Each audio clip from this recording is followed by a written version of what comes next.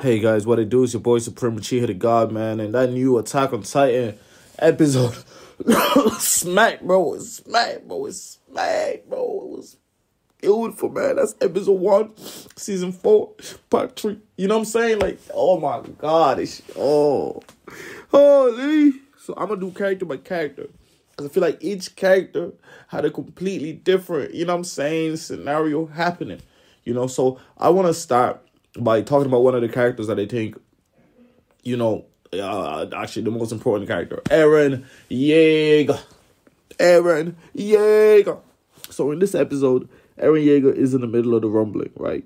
So the guys in the team starts questioning themselves like, yo, like, it's almost like Eren wants us to stop him. You know what I'm saying? Because, like, why doesn't he, like, just remove our powers? Like, he's capable of that. He could just remove our abilities. Then we have little to no hope of stopping him. And then he can just bring it back after the rumbling if he wants. Or he could just, do whatever he wants. Like, he could stop us if he really wants to.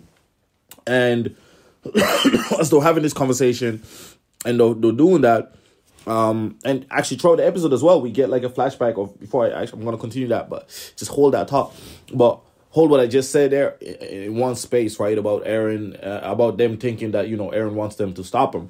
And then, we have flashbacks of Eren, basically saving a little kid from getting beat up, and the kid was robbing. His friend warned him, like, yo, you might lose your other arm. But he's like, look, I ain't got a choice out here. Like, we got to survive somehow. You know what I'm saying? Like, I'd rather I die and we have some money for everybody else rather than, a lot of people die because we don't have money. As the refugee camps, and they're struggling, da-da-da-da-da. And this is kind of important. I think the team of Attack on Titan, really delves a lot about refugees and about, if you think about the Holocaust, and if you think about, like, the shit that happens in Africa and all of that shit, like, there's a lot of it intertwined or interwoven in there. It's a very political anime and manga. It's super, super political. So it's hard to separate, reality aspects of it from the narrative that it's trying to weave out here. And Eren's, I don't want to say justified revenge and justified rage, but in his mind, justified rage and justified revenge. You know what I'm saying? So he saves this kid, but, like, before he saves this kid, he's like, I already know I'm going to save this kid, because, again, he can see the future and the past and the present, and he can see all of these things. And he's like, but why am I saving this kid when I know I'm going to kill him and his family and his friends and everybody here? Like, I already know the rumbling's going to happen. I already know everybody's going to die. Why am I still saving this kid? Why still can I stand here and just let this kid get beat up and possibly die or whatever? Like, why do I care? Like, what is wrong with me? And I think this starts to open up a bit about what's happening to Eren. And I think that Eren's rage was there, but I think he was the conduit, right, for the first and the original Titan. I think this is very important here. This is very, very important, because I think that's actually, I think it's her will more than his will that's pushing the wheel. You know what I'm saying? That's turning the wheel. You get that? You get that? Come on, man. You get that? And I think Namir, her name, Ymir Fritz. I think Ymir Fritz's will and rage at being a slave since she got the powers. She was a slave before she got the powers. Then she got the powers and she was still enslaved and she was still forced to do shit. And all of that shit, everybody's just been using her for 1,000 years, bro. Everybody. She's just been a slave for 1,000 years, reconstructing and deconstructing Titans all the fucking time for 1,000 fucking years, bro. And she's pissed. She's fucking angry. And we notice it when Eren gives her that freedom. She, I think, is the one that's actually pushed Eren to the brink of to everything. She's the one that's so enraged and so pissed off. And Eren already was, but I think Eren was soft, bro. I think Eren wanted to stop several times, but I think whenever he wanted to stop, she reminded of him how angry he should be, of how angry she is, because I think once he became the founding Titan and the Attack Titan, I think they collided. And I think she actually, because, okay, so you gotta understand that whoever has the Attack Titan basically controls time, whoever has the founding Titan controls everything else, right? And I think because once he became the founding Titan, I actually think, is the one that pushed his memories back to himself and to the other Titans. And then, you know what I'm saying, I think she actually plays a vital role here. And you see those flashes of her, even when he's like, saves the kid and shit, and he sees a flash of Ymir just there. Like, those loads of flashes of Ymir in his head, or next to him. It's like the two of them are in cahoots. It's both of the rage combined. And he was the first person to give her that freedom. And I think she took full advantage of it. And she is rampaging for the 1,000 years of pain that she had to suffer, for the 1,000 years of being told what to do that she had to suffer. And Eren didn't do that. Eren didn't force her and bend her to his will. Eren said, let me do it. You know what I'm saying? You don't have to do anything. I'll handle it. I'll take the pressure. So now they both share the founding titan. So they both are running this shit, this operation together. It's a tag team. You know what I'm saying? And I think you see it by the way it's portrayed via the images of Ymir popping up. And even when, you know, when when the guys say, this is what bring it back. This is what this is what reel it back. So remember when I said how the guys thought that like he wanted them to stop him, etc., etc. I think he does. I think ultimately he does. But I think his will combined with Ymir's is saying, fuck that shit. We don't do it. You know what I'm saying? And I think this is the thing. I think as soon as he became the full founding titan, there was no turning back. It was gone. I think her will almost overpowered his will. You know what I'm saying? And I think they have similar wills, but I think he would have folded. I think Eren was going to fold, but I think Ymir is the one that's actually keeping them together, that's keeping everything together, and telling Eren, we gotta fucking do this shit. You know what I'm saying? And that's why when you see now, after they said all that shit about like, oh, you know, Eren wants us to stop him, and they go into the you know, the limbo world or whatever, Ymir's world, and they go in there.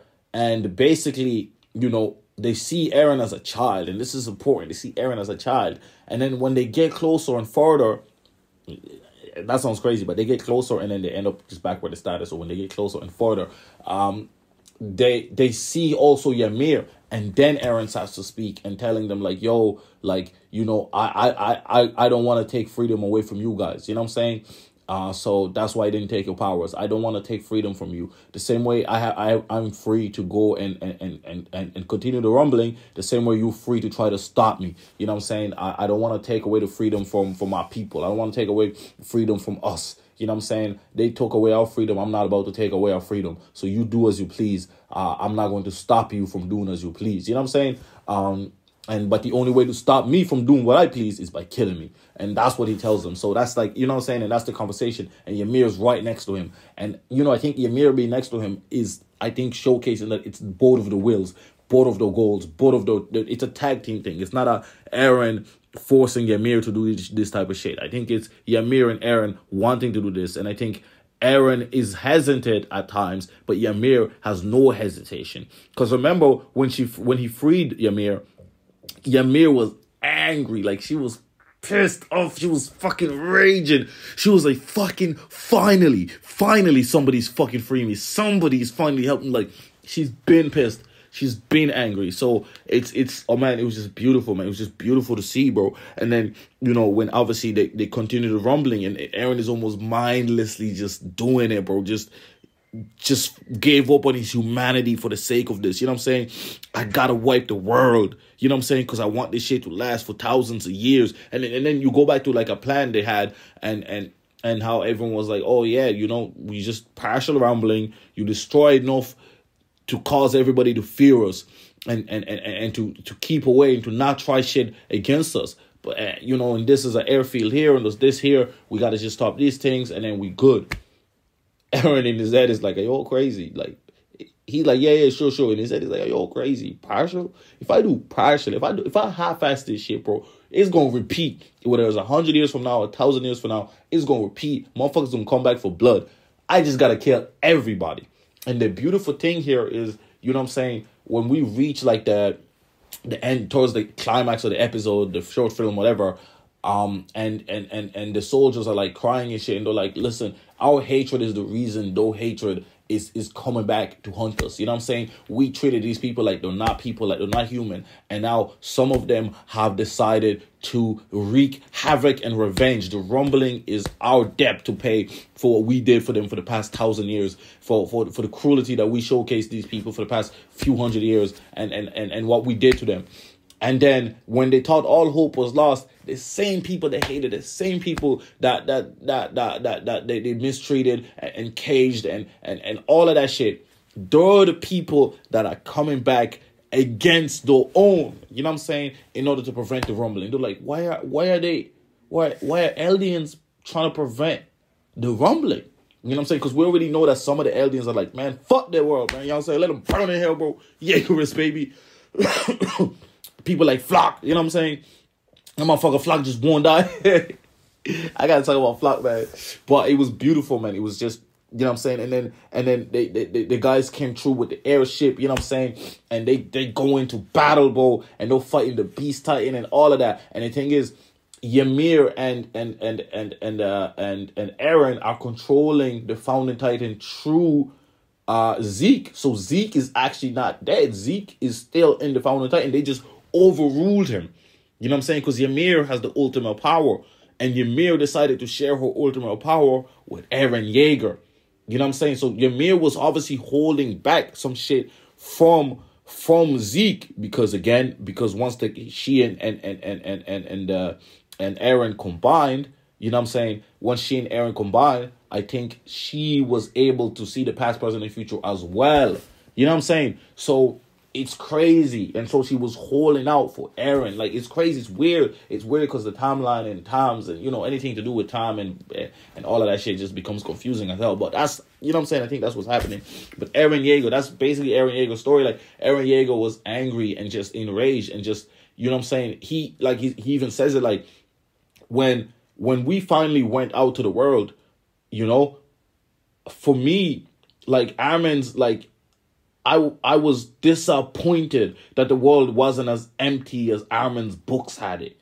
You know what I'm saying? I was disappointed that those people were out there living and using us and baiting us and I was disappointed because I didn't want to do this. I didn't want to be this angry. I didn't want to end the world. I didn't want to have to burn everything and make it the way our dream was. You know what I'm saying? This is not our dream. Our dream was to go see ice and go see go see the desert and go see the ocean empty, lifeless, and repopulate the planet with us Eldians. But then to discover that no, we're just fucking guinea pigs, bro. And the world exists outside at large, and they've been all conniving to use and manipulate us and control us and contain us. I am not having it. Oh my God, I would turn the world into the dream I dreamed of. Anyways, Vinny Boys, been the government. I'm out. Eren Yeager. Make sure you leave a like, comment, and subscribe, man. Sheesh.